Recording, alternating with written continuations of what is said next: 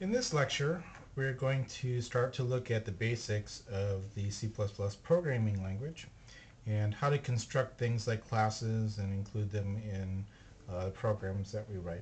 I want to first start off by looking at the Hello World program that I generated in the last podcast.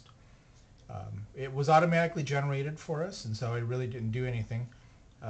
But I wanted to explain some of the things that are actually in the program. So, for instance, you'll see here at the very beginning is that we've included this IOStream library, and we need this library in order to do any type of printing, especially to the console and whatnot.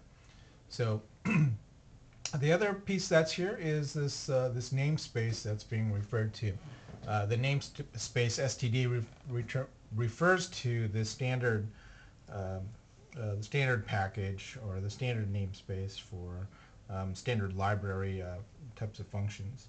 So the fact that we're using cout in the program as well as endl requires us to then use this standard namespace. As a matter of fact, if I remove this, then we end up getting a compilation error here showing that cout and endl can't be resolved, and that's because they are in that namespace. We could actually fix this by doing the resolution operation on the cout and endl, but of course we don't want to have to type that every single time we write a simple program, so instead we will actually use the namespace. Okay, so anyway, the syntax here for printing out a program, cout is the character stream for standard output. This would be similar to system.out in Java. And then we're using this shift operator, the less than operator twice to indicate that we're going to print this item here, and then we're going to concatenate that with the end of line character.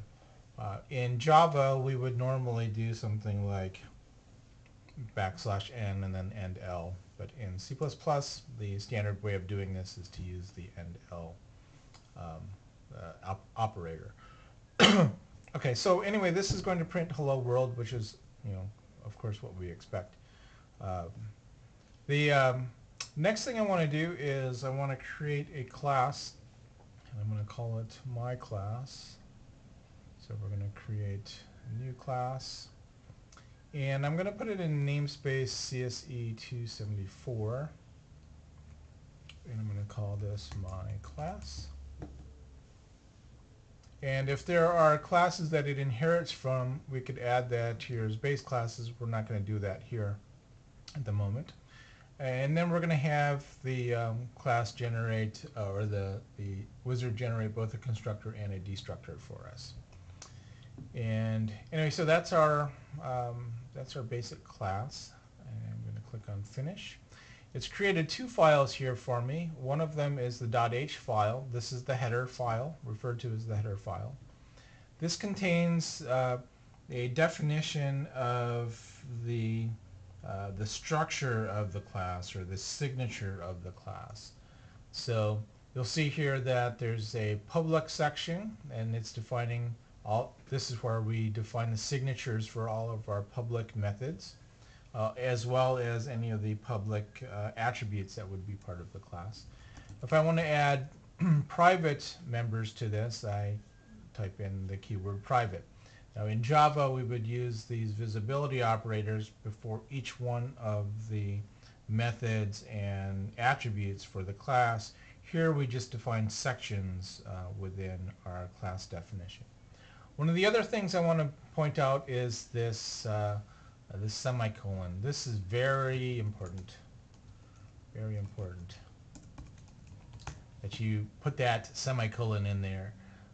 There's so many times that I've debugged students' code and it's missing that semicolon. It's a very simple thing to leave out, and I know that I do it myself sometimes. If you're using the wizard to generate your class, it'll do it for you. If you're writing your class and you forget to put that in there, that can be the source of many headaches for debugging where your problems are. Okay, so I'm going to, let's see, let's add some attributes here. So I'm going to define private attributes, attribute 0, 2 integers, and a character attribute as part of my class. And I am going to use Eclipse to automatically generate getters and setters for me. I'm going to select them all. So I can, of course, just like in Java, I can choose which ones to actually use. We can also decide whether or not we're going to put the implementations in the header file. So for now, let's stick to not selecting this option, but there are reasons for why we would want to do this. But we'll leave that to later in the semester as we start to talk about templated classes. All right, so if I click on Next here, it'll show me what the changes in the source files are going to be. So you'll see here, this is what the change in the in the header file is going to be. I believe that I can switch to see what the difference in the .c, what the yeah, where's the .cpp files are. Oh, here. So these are the changes that would happen in the source file, the .cpp file. All right, so let's click on Finish. And so you see here we've got that change in the header file. Let's go over to the source file. These source files are used, so in Java, or sorry, in C++, the source and the headers are split into multiple files. And let's save this. Why is it not? Oh, I need to save this here in order to resolve these. Okay, so the source files are split into multiple. Actually, the creation of a class is split up into multiple files. You have your header file, and then you have your source file. One of the things to notice here is that each of these is sort of self-contained. They're not contained. Each of these method definitions are not contained within a larger class definition, but rather defined independently. One of the things that this allows us to do is actually create multiple files for our solutions. And as a demonstration of this, let me create a new source file. I'm going to call this myclass2.cpp.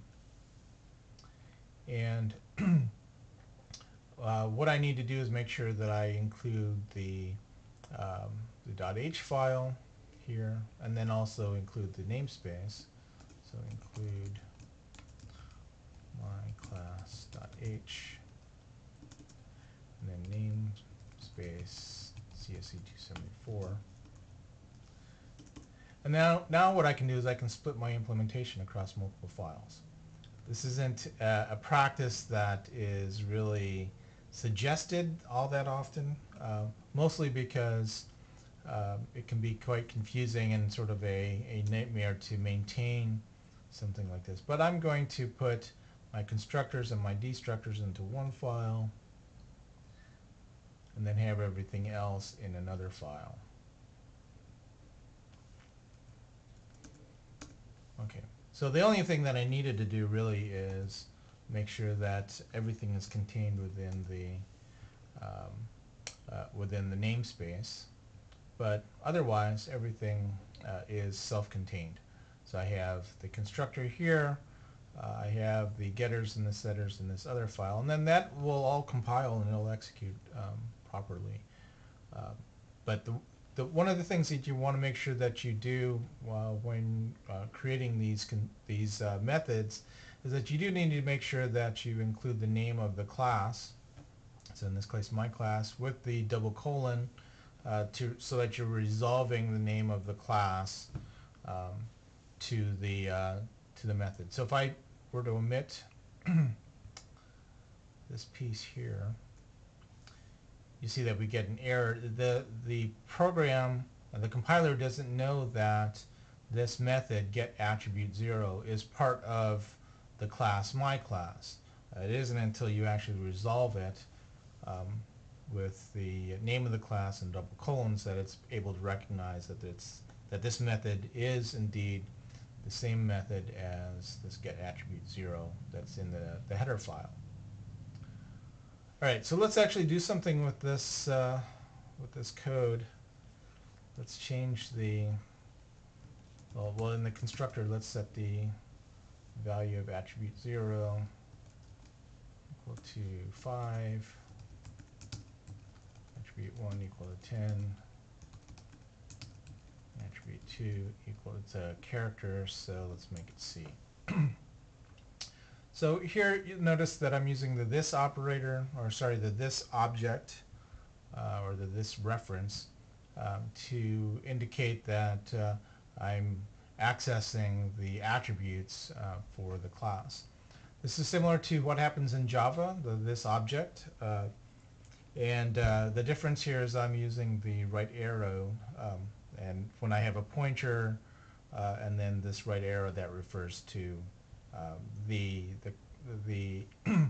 attributes of a pointer. In this case, the reference to the current object. Okay, and you'll see this also in the generated files. Here there is no there's no ambiguity as to which attribute and which name I'm actually referring to, but in the generated code for the set attributes, you'll see here that it's using the same name as the attribute, and so it does have to resolve it and refer to the attribute for the object versus the parameter of the method. All right. So anyway, so this is the code that I'm going to go with. Actually, let me create one more method, and I'm going to call this set all, because I want to demonstrate here that I can, in my signatures, I don't actually need to provide the name of the parameter. I can actually just give the types, and then in my source file, I can name the types, or name the I can name the parameters. So let's do this. My class set all. So I have an integer A0, integer A1, character A2.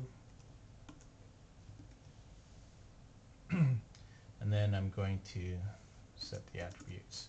So here, since there's no ambiguity, I can just refer to attribute 0, attribute 1,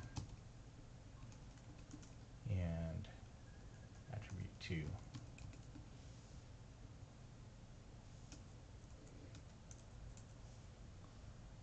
Okay, so there's the so this is my class. I now need to include this class or use this class in my demo program.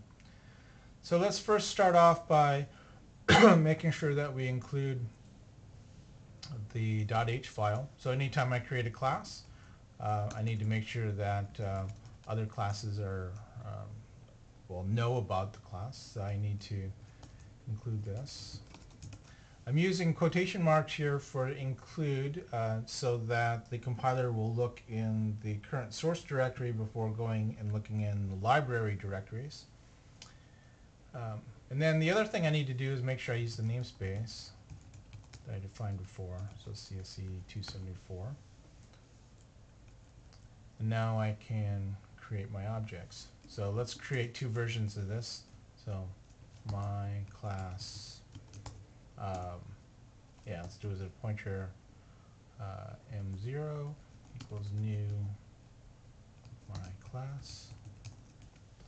This looks a lot like defining a reference variable in Java, because I'm using this new piece of it here. One of the things to note is that in this instance that I'm using something called a pointer that you'll learn about later in coming lectures.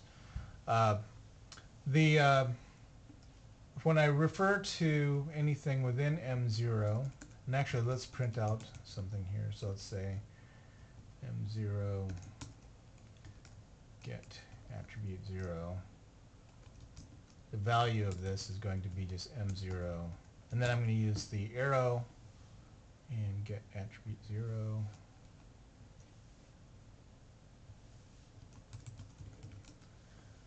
So whenever I use this thing called a pointer, whenever I want to refer to any of the methods, I do have to use this arrow. So whatever this pointer is and its corresponding method. There is actually another way to use class objects in C++. I want to do that here. M1. I can just define a variable, M1. That's it. I don't need to do a new operation on it because I'm not allocating any memory. But then I can actually refer to the the actual value through using the dot operations. I can do it M1 dot and get attribute. And actually, let's get attribute 1 here. Change this. Okay. So anyway, so that's my that's how I'm going to use these instances. We will get into in much more detail the use of pointers. It's very important. Oh, I do have to do one more thing. If I'm going to use this M0 as a pointer, I do need to make sure I delete M0. Okay. So anyway, so this is my program. Let's go ahead and run it. Save and run. Something didn't compile correctly. I have an error. Well, I have too many of these. Let's try that again. And build it. So there's my program. So in the first case, using a pointer. Second one, just defining it as a variable. So anyway, that concludes this episode. We'll obviously have many more that we will go through as we start to look at this language.